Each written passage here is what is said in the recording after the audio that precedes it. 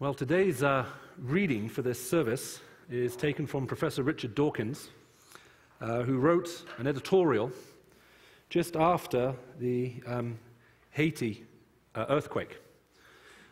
He was writing in response to an evangelist who I'll leave unnamed, and the article was entitled, "Hear the Rumble of Christian Hypocrisy." The evangelist who says the Haiti earthquake is retribution for sin is at least true to his religion. And this is what he says. "We know that what caused the catastrophe in Haiti, it was the bumping and grinding of the Caribbean plate, rubbing against the North American plate, a force of nature, sin-free and indifferent to sin, unpremeditated, unmotivated, supremely unconcerned with human affairs or human misery. The religious mind, however, who bristly appropriates these blind happenings of physics for petty moralistic purposes. As with the Indonesian tsunami, which was blamed on loose sexual morals in tourist nightclubs, as with Hurricane Katrina, which was attributed to divine revenge on the entire city of New Orleans for organizing a gay rally, as with other disasters going back to the famous Lisbon earthquake and beyond, so Haiti's tragedy must be payback for human sin. This infamous televangelist sees the hand of God in the earthquake, wreaking terrible retribution for a 1791 pact that the Haitians made with the devil to rid them of their French masters. 1791? Ah, but don't forget, I, the Lord thy God, am a jealous God, visiting the iniquity of the fathers upon the children unto the third and fourth generation of them that hate me. Needless to say, milder-mannered faith-heads fell over themselves to disown this evangelist, just as they disowned those other pastors, evangelists, missionaries, and mullahs at the time of earlier disasters. What hypocrisy, he writes. Loathsome, as these views undoubtedly are, he is the Christian who stands squarely in the Christian tradition. The agonized Theodicians who see suffering as intractable mystery, or who see God in the help, money, and goodwill that is now flooding into Haiti, or, most nauseating of all, who claim to see God suffering on the cross in the ruins of Port-au-Prince, these faux anguished hypocrites are denying the centerpiece of their own theology. It is the obnoxious evangelist who is the true Christian here. Dear modern, enlightened, theologically sophisticated, gentle Christian, you cannot be serious. Your entire religion is founded on an obsession with sin, with punishment and with atonement. Where do you find the effrontery to condemn this evangelist, who you signed up to the odious, when you have signed up to the odious doctrine that the central purpose of Jesus' incarnation was to have himself tortured as a scapegoat for the sins of all mankind, past, present, and future, beginning with the sin of Adam, who, as any modern theologian well knows, never even existed. Yes, I know you hate the word scapegoat with good reason, because it is a barbaric idea, but what other word would you use? The only respect in which scapegoat falls short as a perfect epitome of Christian theology is that the Christian atonement is even more unpleasant. The goat of Jewish tradition was merely driven into the wilderness with a cargo of symbolic sin. Jesus was supposedly tortured and executed to atone for sins that any rational person might protest, had he had it in his power simply to forgive, without agony he would do. Among all the ideas ever to occur to a nasty human mind, Paul's, of course, referring to the Apostle Paul, the Christian atonement would win a prize for pointless futility as well as moral depravity. Now, it goes on, and I've already skipped a few paragraphs. Now, these are very hard words, and these are very difficult words for me to read as a Christian, and I'm sure for many of you to hear. And of course, they are raised in the context of what is possibly the most difficult question any Christian can be asked, and the most difficult question that any believer in God can attempt to answer.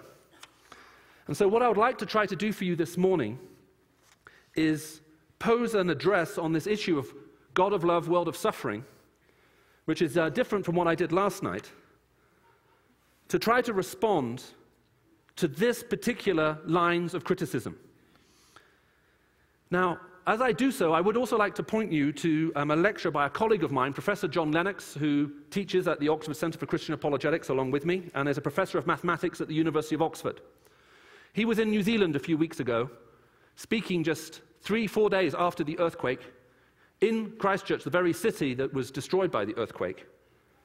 And if you Google his name, Lennox, and you just put Christchurch after it, you will find the series of 5 lectures and the public Q&A that he did there right in the immediate aftermath of the earthquake which hit that town and so decimated it, and which we've now so easily forgotten because of what's happened in Japan. And I've spoken with him, and I asked John if I could borrow parts of his outline, and so parts of what I'm going to say with you I am borrowing very liberally from him, and so the reason I'm pointing this out as well is that you may well want to listen to what he himself says and how he himself structures it. There are some significant differences, but you'll also, if you listen to both, you'll also see there are significant areas of overlap as well. And this is a very difficult question. And so in no way do I want to minimize it. Now, for Richard Dawkins, of course, the earthquake, the Japanese one, what happened in New Zealand, the Haiti one he's writing about here, and so on, is entirely consistent with his worldview. And in that sense, you could arguably say he has done away with the problem of pain. In another book, he writes this. He says, we live in a universe of blind physical forces and genetic replication. Some people are going to get hurt, other people are going to get lucky, and you won't find any rhyme or reason to it, nor any justice. The universe we observe has precisely the properties we should expect if there is at bottom no design, no purpose, no evil, and no good. Nothing but blind, pitiless indifference. DNA neither knows nor cares, and we dance to its music. This is why Bertrand Russell, also reflecting on this theme, the well-known British atheist, said that we have to reconcile ourselves to a radical, very radical existence where there is no hope at any level at all. The way he put it was this. He said, we now need to build on a firm foundation of unyielding despair. Now, when Richard Dawkins was debating with Professor Lennox, and they debated 3 times, once over here in the States, once on radio, which was recorded in Oxford, and then once in the Science Museum at the University of Oxford. At one point, after the debate, Richard Dawkins just looked at John Lennox and said, "It's bleak, but that is the way it is." Now, it has to be admitted that if this is correct, it completely does away with the problem of pain and suffering. Because there is no injustice, that's just the way it is. That is what we must simply accept. That is the reality. And we cannot find and ask a bigger question as to why and whether this world could have been any different. And that's a different type of question, and I'm going to try and answer that question at another time. But it is consistent. It does away with the problem. The difficulty it poses, however, it does away with a lot of other things as well. It does away with good and evil, right and wrong, justice. And so some people would argue in response to this that actually maybe this solution ultimately makes the problem even worse. Because it's not just the fact that we therefore live in a world where we see these things happen, we also live in a world which by definition there is no hope. We simply have to reconcile ourselves to a sense of unyielding despair. So, since Richard Dawkins wants to take this to the Scripture and to the Old and New Testaments, what I'd like to do is look briefly at the Old and New Testaments with you and just see what exactly it is that the Bible does have to say into this very, very difficult question. And I wish I had some easy answers here that I could give you. But I think there are some insights here which I hope will be helpful. Now, of course, we have an intellectual side to this problem, why? And then we have the existential side, what comfort is there? And of course, the intellectual side is very well known. The problem's been posed for thousands of years. So in the words of one ancient philosopher, is God willing but not able, in which case he is impotent to do anything about this? Is he unwilling but able, in which case he is malevolent? But if he is both willing and able, whence does all of this suffering come from? Now, it is interesting to note that the longest recorded conversation in the Bible by far is on this question, the question of suffering. And you'll find it in the book of Job. Now, the book of Job, of course, is a fascinating book. And what happens if you read the book of Job is you'll see that Job goes through a whole series of disasters. And this is what it says just halfway through the first chapter. It says, "One day when Job's sons and daughters were feasting and drinking wine in the oldest brother's house, a messenger came to Job and said, 'The oxen were plowing and the donkeys were grazing nearby. And the Sabaeans attacked and carried them off. They put the servants to the sword, and I am the only one who has escaped to tell you.' While he was still speaking, another messenger came and said, 'The fire of God fell from the sky and burned up the sheep and the servants, and I am the only one who has escaped to tell you.' While he was still speaking, another messenger came and said, 'The Chaldeans formed 3 raiding parties and swept down on your camels and carried them off. They put the servants to the sword, and I am the only one who has escaped to tell you.' And while he was still speaking, yet another messenger came and said, 'Your sons and daughters were feasting and drinking wine at the oldest brother's house, when suddenly a mighty wind swept in from the desert, struck the 4 corners of the house. It collapsed on them, and they are dead. And I am the only one who has escaped to tell you.' At this, Job got up and tore his robe and shaved his head. Then he fell to the ground in worship and said, 'Naked I came from my mother's womb, and naked I will depart. The Lord gave, and the Lord has taken away. May the name of the Lord be praised.'" Now listen carefully to the next line. "In all this, Job did not sin by charging God with wrongdoing." Now just after this, Job's wife wants to curse God and die. And for that, she is rightly condemned. But we are told that in doing what Job did and saying and reacting the way he did, that he did not commit any offense before God.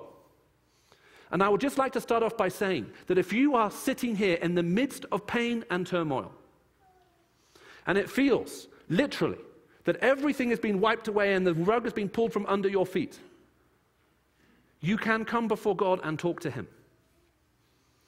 And what Job says to God is outstanding if you read the rest of the book. As a matter of fact, the theologians come along, the professional guys, and they say, "Job, you must have done something wrong to deserve this." And they start trying to convince him of that case.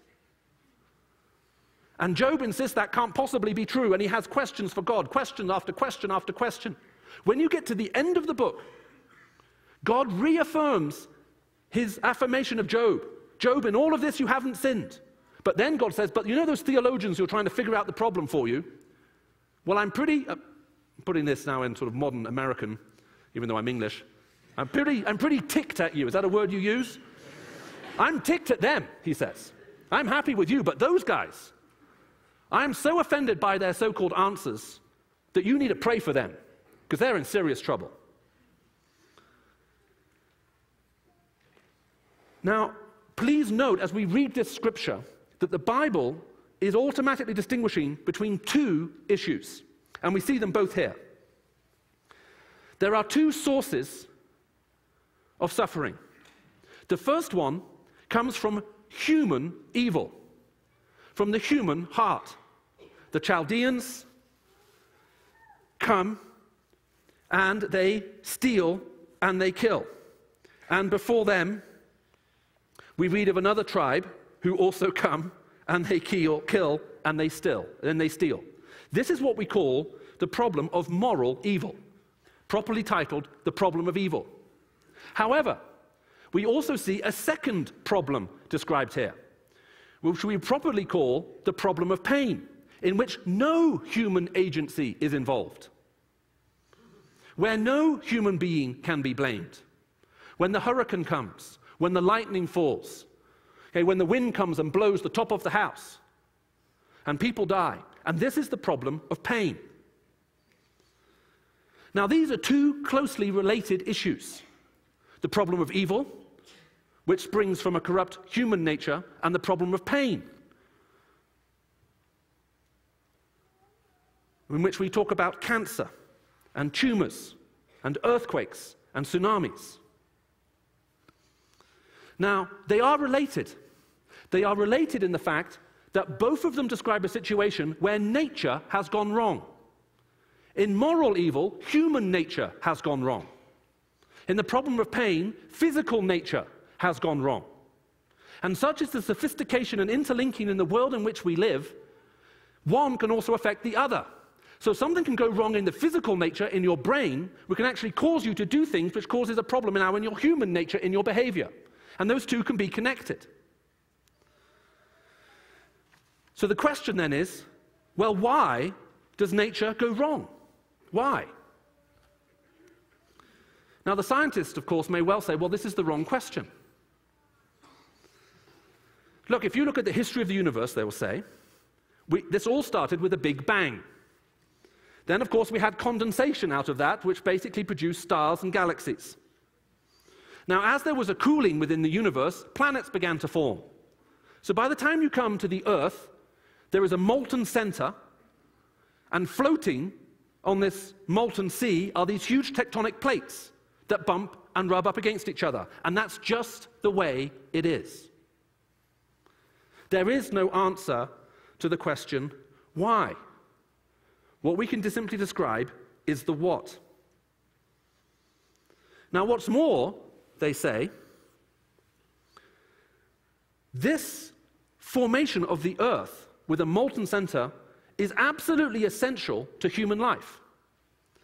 In a book that's recently come out of the University of Washington called Rare Earth, two leading scientists in this field say that the tectonic plates and the movement of them is what actually supplies this world with water, which is essential to life. Also, the molten core generates a magnetic field, which protects the Earth from cosmic rays, from which, if we were not protected, all life would very quickly be eradicated. And so these things are actually essential to provide life. And, of course, therefore, given how this is, there is, and I love how John Lennox phrases this, a ring of fire. If you decide to live near where these plates meet, you are living in a risky area. And when they bump and rub up against each other, there is a ring of fire, within which there will be consequences. Now, not only that, of course, we have to add to this to the fact that there is also an inner ring of fire. As you and I sit here right now, given the size of the audience that is here and also sitting in the other locations, we have no idea what is happening in our hearts and brains right now. Some of us have inherited genetic coding defects which will kill us. It could be in a week, it could be in months, it could be years. And then they say, and in all of this you expect us to believe that somehow there is a God of love involved in this, that it is somehow possible to be there. That's just the way it is. Now, what I would like to try to do, as I say, is, having acknowledged the fact that this does set up potentially a consistent way at one level to deal with the problem of pain and suffering, it also has some inconsistencies in it too. I don't know if any of you have read any of Richard Dawkins' books. He has some very interesting moral judgments to make about God, especially the God of the Bible, who he describes in the most incredible terms: sycophantic, homophobic, genocidal, and so on. It's amazing how at one hand he's prepared to deny there's any such thing as morality, good and evil, while denouncing at the same time that God is actually evil, which raises the question where he gets the category of evil from if there is no good and evil. He also wrote some very interesting things to say about President George Bush, who in Richard Dawkins' eyes is almost as evil as God himself. And I don't want to make any comment about President George Bush or indeed President Obama, apart from to repeat what I said last night, which is whenever you want to end your rebellion and rejoin the British Empire, we're happy to welcome you.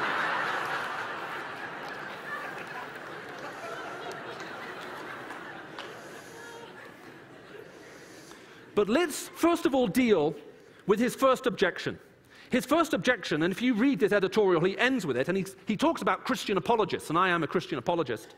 He says that I am a whitened sepulchre, that I am basically a spin doctor for the Christian faith, that my job is to portray God in the best possible light and ignore all the inconvenient bits, to somehow fool people into putting their faith and trust in this being. And he would then contrast this other person he's quoting and say, well, this is the true Christian faith. This is true biblical Christianity. What this guy said, that these people are being punished for their sin, that's why the earthquake has come. Richard Dawkins says these people are squarely in the center of Christian tradition, are they? You know, Jesus had something to say about this, you know. Because this is a very serious error.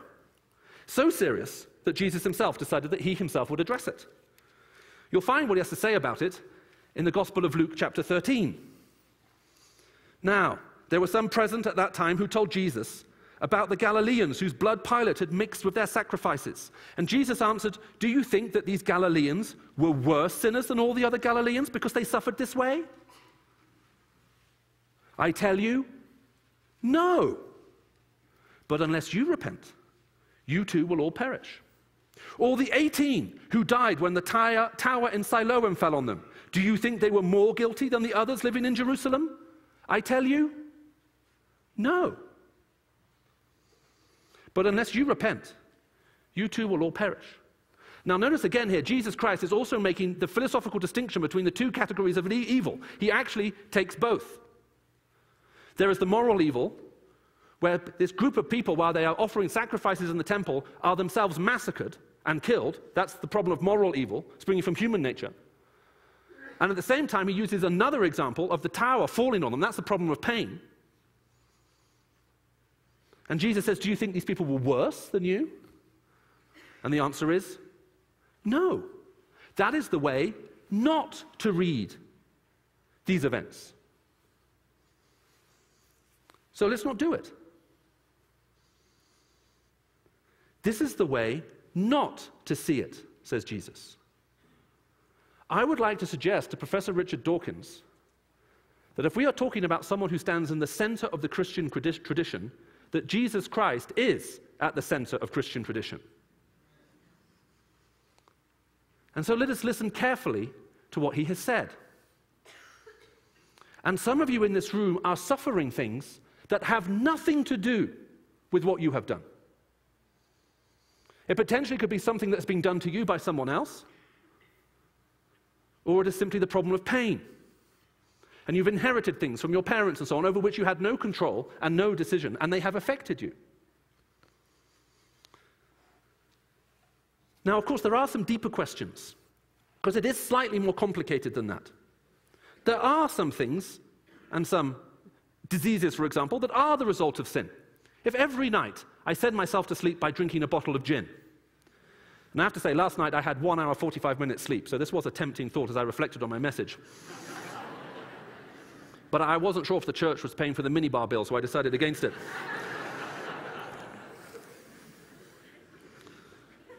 If I do that every evening and I develop liver disease, there is a very clear linking between my sin and what I'm now suffering.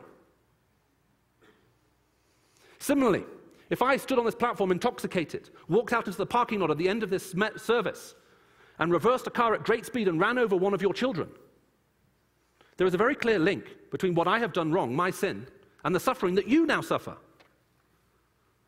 But we have to be exceedingly careful here, because the disciples themselves were prone to making this mistake. At one point, they see a man born blind, and they turn to Jesus and they say, why is this man blind? Is it because of his sin or his parents' sin? And Jesus said, neither. One of you said neither. It's neither.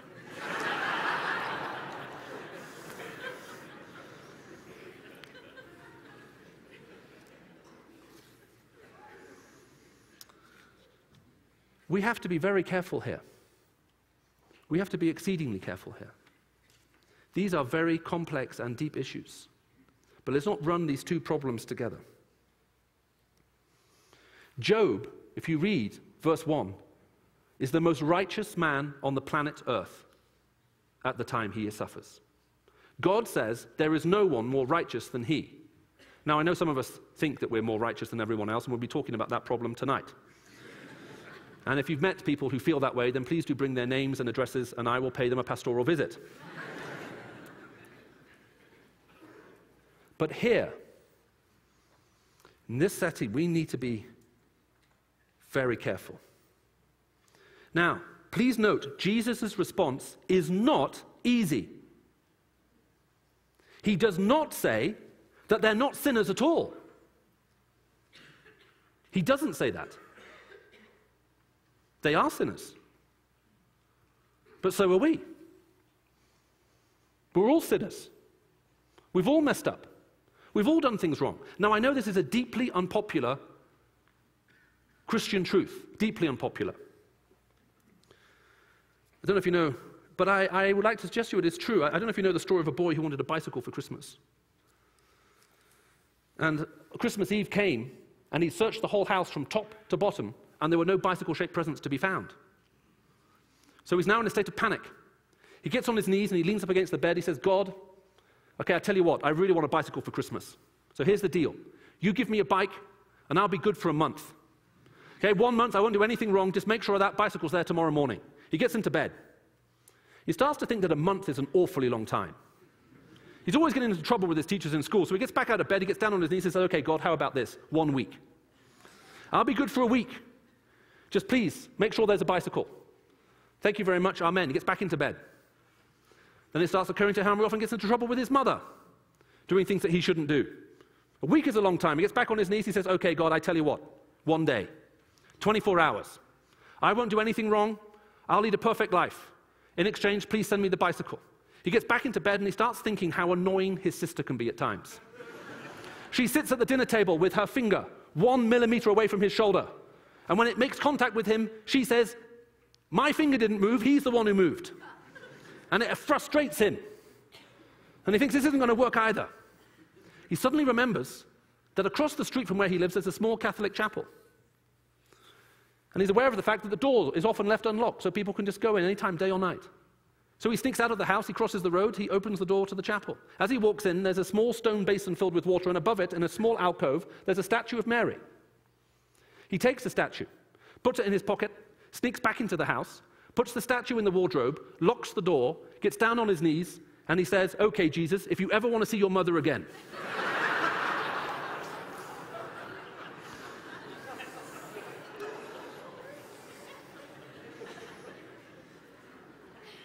We are not as good as we like to think we are.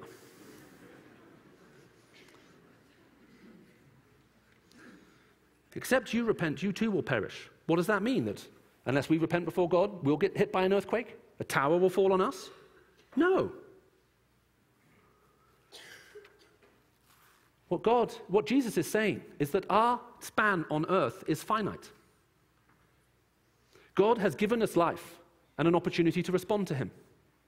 And there will come a time when God will take it away. Now, the trouble is we only think about these difficult questions when we see catastrophes on a huge scale that involve massive scale of life. The rest of the time, we don't think about it. We're not that concerned because we don't see it. So we're not bothered by children we don't see starving to death halfway around the world who are dying right now, even as I speak, because that doesn't bother us. We don't see it.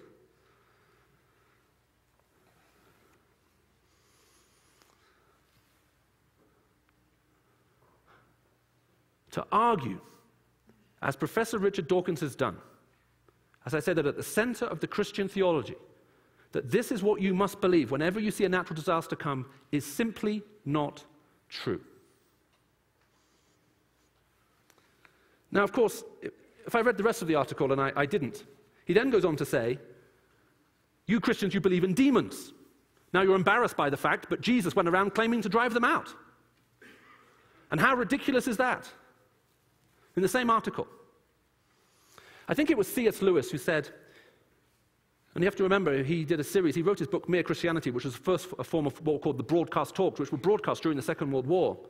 And I think it was him who made the analogy. He said, if you went into a major city and you saw a bombed cathedral, and as you looked at the structure, you could see something of its nobility and its beauty, and now you can see all of the damage and the devastation. He says, you would very easily conclude that an enemy has done this. This has come under enemy attack. In the same way, says Lewis, we may look at this world, which at some time is so beautiful, so noble, so wonderful, and at the same time so ravaged and damaged, that we might also reasonably conclude, an enemy has done this. Well, says Richard Dawkins, how ridiculous. How stupid to think this, that we are not alone in this universe. Now, there was a very controversial film a short while ago called Expelled, and I don't want to say anything about that film in particular, because some people love it, some people hate it. I have to say I have some sympathy for some of the people who appeared in there, because they thought they were appearing in something different to what it actually and eventually was. But nevertheless, at the end of that film, Professor Richard Dawkins has been interviewed. And he's been interviewed on the question of what's called intelligent design. And the interviewer says to him, keeps pushing him and says, what would you say if it turns out that your field, biochemistry, concludes that there is intelligent design and that human life is the result of intelligent design? And then he makes the most startling statement. I have to say, I was shocked. I had to stop it, rewind it, and play it again. The first time I ever watched this, I was actually sitting with a brilliant theoretical physicist from the University of Oxford, whose research, actually, if it actually comes to fruition, he will certainly be in line for a Nobel Prize. One of the most brilliant scientific minds I've met. He and I were sitting next to each other. He couldn't believe it either. I said, I just have to rewind this. I can't believe the answer he just gave. Because this is the answer he gave. He said, it may well be the case, and it may actually be the case, that we will soon prove that human life is the result of intelligent design. But, he says, if that is the case, it will be because human life was seeded on this planet by alien life forms, who intelligently designed us and placed us here. And the key thing, he says, is that those alien life forms, their existence will be able to be explained through a purely random process that doesn't involve intelligent design. Do you see what he's saying? He's saying, yes, our science may well actually inevitably conclude that it's inescapable that we are intelligently designed. But that doesn't bother me, because if we prove that, and he says that may well actually prove to be the case. The word he uses is, he says it's an intriguing hypothesis, and he says he thinks a very likely one. That the reason why we are designed is that we were designed by a superior alien life force that then seeded us here. And of course, he is not the first scientist to make this statement. So please don't laugh at it, because there are actually many people in academia, including the University of Oxford, who would say, actually, we think this is a likely hypothesis. Now, isn't it interesting? When the scientific community suggests that we're not alone in this universe, and there may be other life forms out there about which we know currently about, we listen with great attention and respect. But when the Bible says the same thing, we tend to scoff. We are not alone in this universe. There is an enemy at work. And this is tremendously helpful for us, because it tells us that things which are going wrong in this world cannot all be set at the foot of human agency. There are other forces and factors at play here. Now I realize that these are very difficult things. There are no easy answers here, ladies and gentlemen. I wish I had some simplistic thing I could lay before you that would address and deal with all of these issues, but they're simply not here. But let's just deal with the second part of his complaint. The first part, this is central to the Christian faith, this belief that this is why things happen this way. And I'm trying to say it's not. Here's the second part. The atonement, he says. The most morally disgusting, offensive doctrine that any perverted mind has ever come up with. And he blames that at the feet of the Apostle Paul. It was his twisted mind that came up with this terrible idea. Now, the atonement refers, of course, to Jesus Christ's death on the cross. The fact that Christians would say that Christ died and suffered on the cross in order to rescue us from the moral evil that we have done and to redeem the world in which we live. And I would like to suggest to you that Christ's death on the cross and his resurrection provide actually two things that speak directly into this issue, more directly than anything else that you could possibly come to. First of all, it deals with the issue of moral evil. There will be a day of judgment. The terrorists who flew into the Twin Towers on 9/11 and the Pentagon and everything else will not get away with it. There will be a day of reckoning. There will be a day of judgment. The Bible sings about the prospect of judgment. And I don't want to repeat anything I said on Friday night where we spent so much more time on this. Suffice to say that if you have been wronged and if you have suffered injustice, the idea of justice coming, of a right judgment being made, is sweetness to your life and to your soul. We cry out, "How long, O Lord? When will you put things right?" And the Bible tells us that God has appointed a day in which he will judge the world by the man he has appointed, Jesus Christ. There is a day of judgment. Justice will be done. The guilty will be punished. The existential struggle that we have in relationship to suffering, where we say this is not fair, this is not right, that someone did this to someone else, it's terrible, it is disgusting, it is awful. Just look at what's happening in the Middle East right now and what people are doing to each other, indeed all around the world. Our subjective sense for justice is backed by God's objective moral justice and judgment. And he will judge, and it will be fair, and it will be true. Death is not the end. If death is the end of human life, then it is terribly unfair, and it is terribly unjust when another being cuts another human life short, and nothing seems to be done about it. But the Bible teaches that we will live forever. Forever. That is a very long time. Now, for some people, the idea of living forever is terrifying. I mean, after you've gone to heaven and you've been there a few 100 million years, and you've sung Shine, Jesus, Shine 100 million times. Have you sung that one? Then what are you going to do? Does God organize day trips to hell to break up the monotony of being in heaven?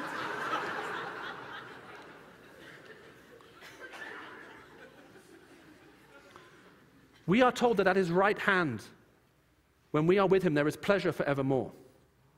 And when you take a small amount of suffering and you divide it by an eternal span of time, the Apostle Paul is able to say, our current afflictions are light and momentary, compared to what God has for us. Death is not the end.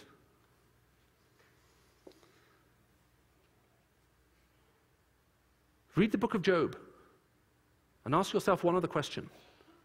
Is the God of the Bible big enough to be a God of compensation for all that we have lost? John Lennox says, we cannot live with a boy's philosophy. It simply fails us as we go into adulthood. These are deep questions. We need deep answers. I would like to suggest to you that Jesus Christ and the Bible speaking to these issues with a level of depth and clarity that you will find unrivaled almost anywhere else. Secondly, this resurrection guarantees that there will be a restoration. Now, when Jesus was on the planet Earth, he did not heal everyone. And even when he raised Lazarus from the dead, he died again. And even when John the Baptist found himself in prison, having said, behold, the Lamb of God who takes away the sin of the world, John the Baptist himself begins to doubt as he begins to suffer and has to be reassured by the person of Christ personally that he is the one, even though John the Baptist himself will shortly after that be beheaded.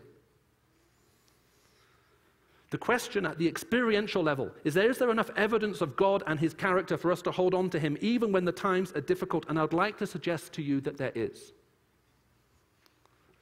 He has given us a foretaste of what is to come by raising Christ from the dead.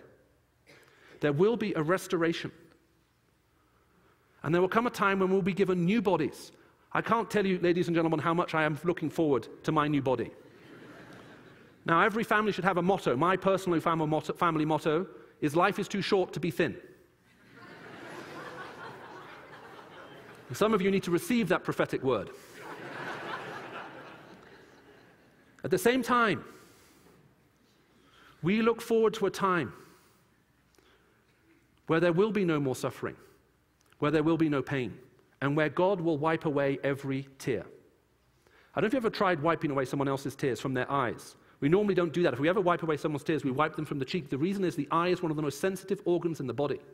And if you try to wipe someone's eye, you can actually cause a lot of damage because you have no idea of the amount of pressure that you're putting on. But there is one who will wipe away every tear. And that is the person of Christ. So how can I draw this together? There are other questions I haven't answered. In the second service, we'll be doing something slightly different to try to answer some of the questions I haven't answered. If you are a Christian, you are not invited to come back. So please listen carefully. If you're a Christian, in either location, do not come back to church. Now, you don't hear that often.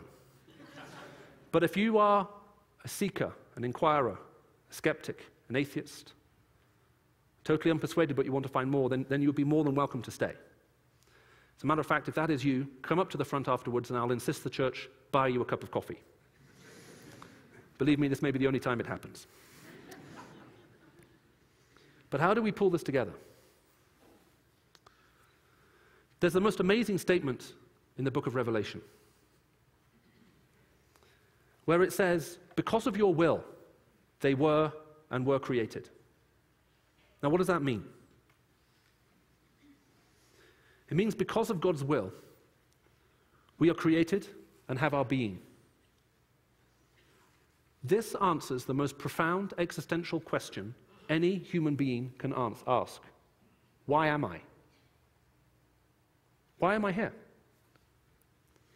And the answer is, well, by God's will. He wants you to be. God wants your existence. He wanted you. And however long we are here on earth, and by whatever means that we eventually depart it, He wants us to be. We're only temporarily here. There is another world which is yet to come. So that then raises another question that we have to ask ourselves. The question is not, therefore, what world am I living in? The answer to that is obvious. The answer is, what world am I living for? What world are you living for? God wants us to be. He wants relationship with us. The way He has done this is that He has shed His own blood willingly. He was not tortured on the cross. No one took Christ's life from Him. Jesus said, freely I lay my life down, and freely I take it up again. And just in case you didn't get it, He then says, no one takes my life from me. He freely and willingly comes in this world to pay a price to make it possible for us to have relationship with Him. Let me try to illustrate it this way. One of my colleagues is with me, Larry Griffith, sitting down here. We're the only ones I see in sort of like smart clothes. That's because actually I don't have casual clothes, I don't have that kind of money. If any of you would like to write to Ravi Zacharias about that, then I would appreciate it. But let's suppose after this meeting, you hear me talking with Larry. And I'm calling him every name under the sun. I'm shaking with anger. I'm insulting him, his wife, his mother, and anyone else I can think of. And you were going to ask me a question, but you rightfully feel disgusted and you just walk out the back of the room. The next morning, you see me having coffee. And you come up and you say, I was at church yesterday morning. I don't normally go, but I saw you there. And I say, oh, great. You say, you were talking to that guy Larry at the end of the service. How are things between you and him? And I say, they've never been better. I have an intimacy and a connection with Larry that I don't think I enjoy with any other human being. What would you think of me? I mean, seriously. Now, you see, the trouble is you're not Pentecostal enough and you're too polite. I can think of lots of words to describe myself, most of which I can't speak into the microphone. I mean, what kind of insensitive, inhumane, arrogant human being must I be to make that kind of statement? I mean, you would have to have the emotional intelligence quotient of 0 to come to that conclusion, right? There's only one set of circumstances under which that statement of mine may actually be true. Let's supposing, after everyone has left, Larry takes me out and says, Michael, can I just talk with you about what you were saying to me earlier? And he extends grace to me. He extends forgiveness to me. And as he talks, I become painfully aware of the fact that what I said was completely, totally, and utterly wrong. And I say, Larry, I'm wrong. Not I'm sorry I hurt your feelings, which is how most men apologize to women, by the way, which is completely wrong, but that's a whole other message. But I am wrong.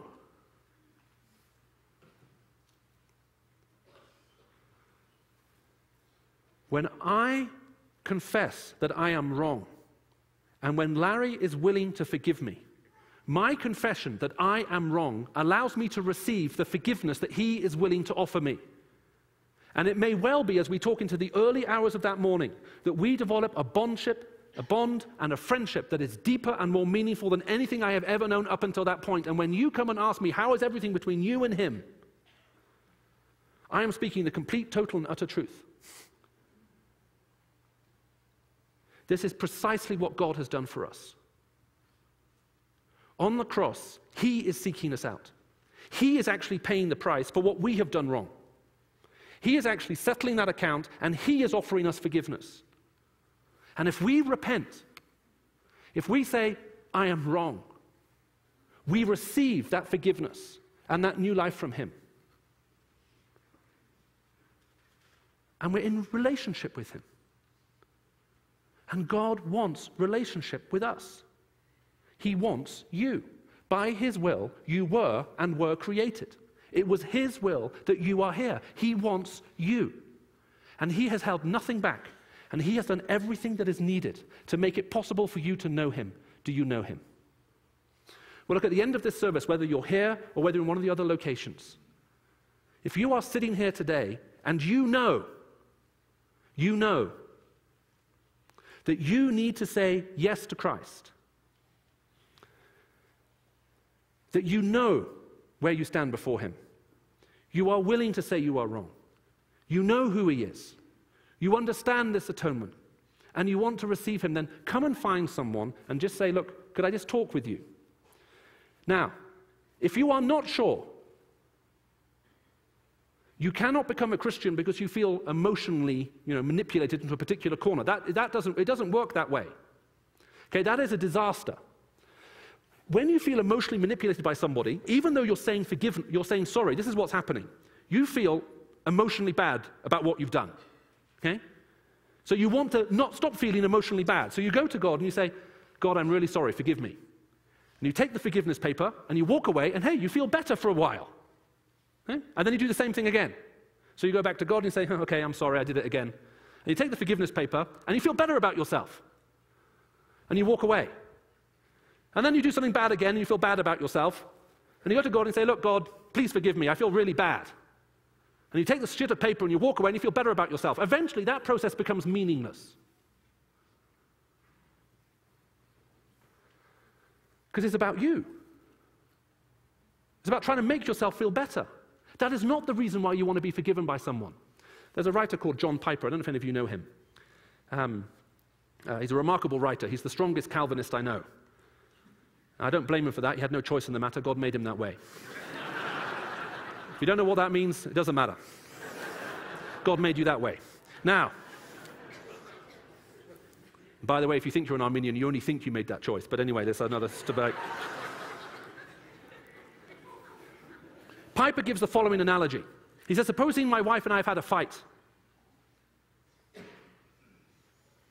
She storms out of the room. Now, sometimes my wife and I, we have disagreements. We had more disagreements when she bought a thing called a laundry basket and put it in her bedroom. The theory is that you put your dirty laundry in the basket. Now, I used to be captain of the basketball team. So I like to shoot my laundry long distance across the diagonal. Sometimes it goes in, sometimes it's a near miss, sometimes it hangs from the lampshade. My wife finds this troublesome. Let's suppose she comes into the bedroom,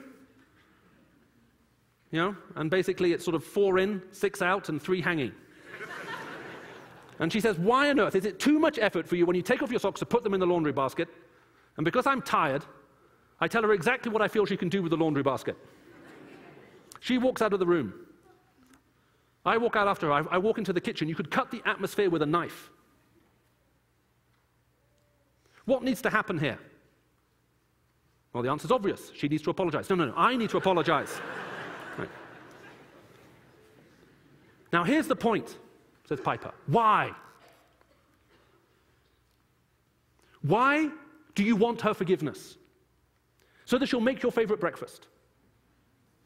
So the kids won't see you fighting. So there'll be good sex tonight. He says all of those things may become true, but they are all defective motives for wanting to be forgiven. The reason you want to be forgiven is you want the sweet fellowship with your wife back. She is the reason you want to be forgiven. And it is the same with God. We go to him not to take a forgiveness chit to make ourselves feel better about ourselves, to make our guilty feelings go away. He is the reason we want to be forgiven. We want to be in relationship with him. So if you know who he is and you know that that's the position you're in, maybe you're wondering, maybe you've been thinking about it for a while, come and find someone. Now, if you're not sure, this church runs groups called starting point groups. So here's how those work. You find a group of, you sign up. We'll get a group of atheists and agnostics, and you gang up on one of the pastors here. Okay? You sit them down, you make them give you coffee, and then you ply them with questions. Okay? They're being paid. Make them work for a living. If you are not sure, why not take that form that you have in your brochure, tear off that slip, and say, okay, sign me up for that. This is not a brainwashing course. A group from the church will not come to your place of work with a guitar and start singing Kumbaya to you in your lunch break. It's an opportunity for you to find out, but please do find out. Ladies and gentlemen, these are very difficult questions. There are no easy answers, but there is one who says he is the answer. He is the resurrection and the life. My prayer is that you may all come to know him, regardless of whatever turmoil you may find yourself in, because he alone is the one who can give us peace now and peace to be with him in a world yet to come. Thank you for listening to me. You've been very gracious and kind.